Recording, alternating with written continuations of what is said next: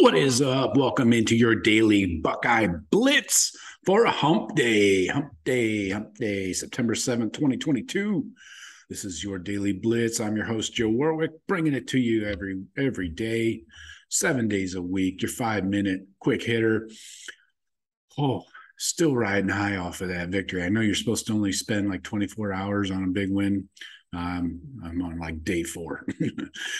Anyway, mostly because we don't really have much of an opponent coming up this week, but we'll dig into that probably on Thursday or Friday. Today, I wanted to update you guys. I promised you I would look into Court Williams, and if there was an injury or any issues. I did get his total snaps. He only played special teams, 0 snaps on defense. He had 1 snap on kickoff, 3 on kickoff return, 5 on punt, and 3 on punt return. Again, 0 on defense. So I tweeted that out, and I think I dropped it in one of the comments on one of the videos the other day, but wanted to make sure you guys were aware of that. So no injury issue with Court. He's playing on special teams, obviously. So anyways, to get into today's show, I just want to talk about some of Ryan Day's updates from the press conference on Tuesday, specifically like injuries. Jackson, he said, is going to be out.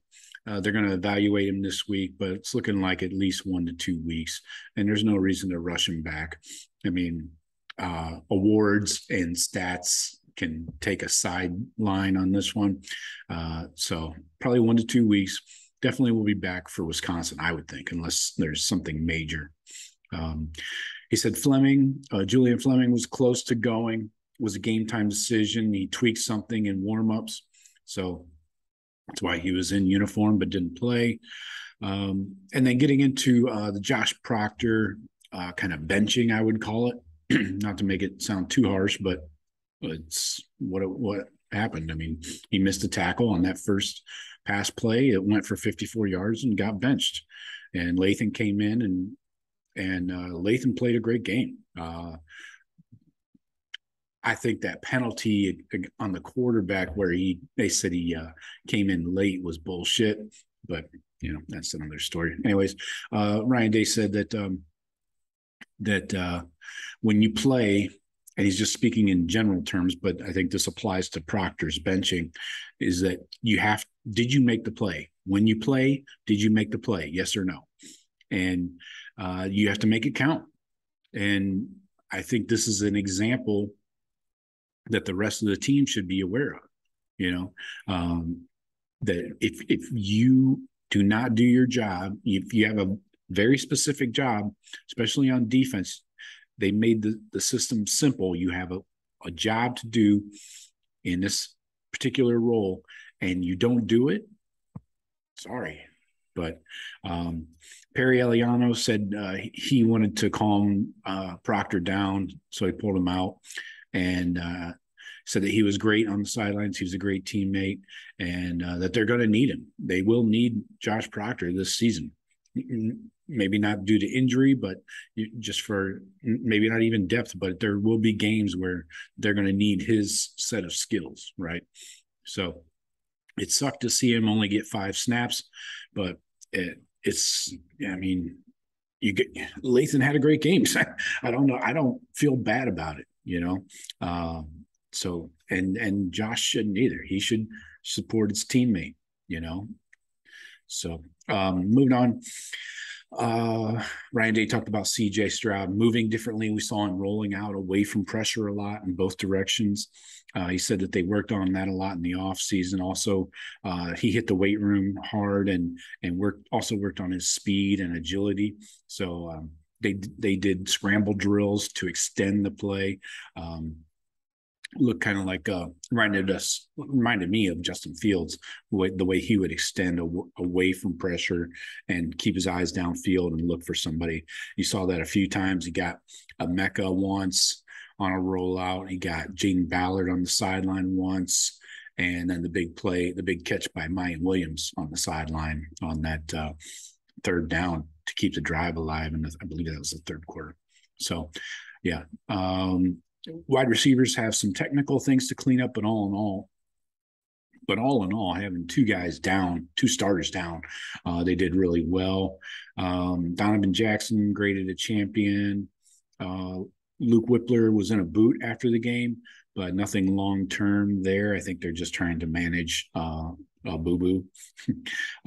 If he did go down for any period of time, either they would bring in Jacob James directly for Luke, or they would slide Matt Jones over to center, bring in Enoch Amahi, which he had a couple good snaps in the game on, I believe, the first touchdown drive. He went in for Matt Jones a couple times.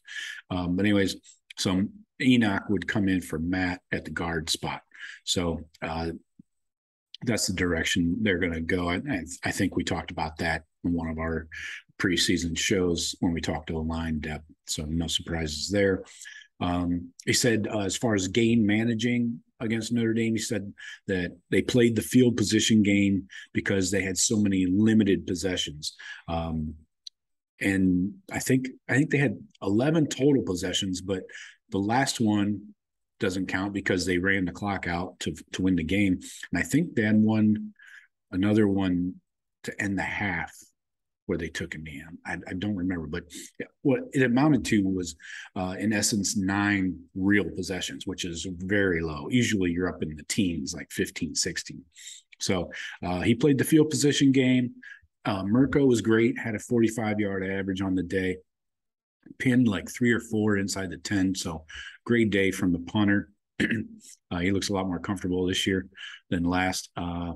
And Ryan Day said that they were less aggressive on 4th down. I don't think they went for any 4th downs. And what were they, 7 of 13 on 3rd down? So, yeah, understandable in a tight ball game. You kind of play trestle ball against Freeman, who was playing trestle ball. So we played their game, honestly. It was like Ryan Day said, it was like a throwback game. You know, he said he even had some fullback plays ready to go, but I think he was just kidding about that. But yeah, the Buckeyes played the game that Notre Dame wanted. They wanted to keep our offense off the field, limit the possessions, and try and keep it close into the 4th quarter. They did that, but the 4th quarter happened. I think if we would have played another quarter, we would have put up at least 14 more points. We were smashing them on offense. And I think the receivers were just starting to get comfortable. Running game was working, last thing, Ryan Day said that the locker room was excellent at halftime. He said a lot of positive vibes and communication and good energy. And they came out of the half with a lot of juice. And that's what you want to see. You don't want to see guys not talking in the locker room at half. You don't want finger pointing, obviously, and negativity. So the communication and the energy is huge. And I think we saw that play out on the field, right? So that's good to see. And, but we got to keep it up. You can't get lackadaisical against any team. We've got some guys coming in on this Arkansas State team that are former 4 and 5-star guys, played at Power 5 schools, like Bama, Florida State and stuff. So we're going to have to, get amped up, and it's a noon game, which is usually kind of a sleeper, but we'll have to juice it up again. So that's all I got for today. I will hit you up again tomorrow. Talk to you later. Go Bucks.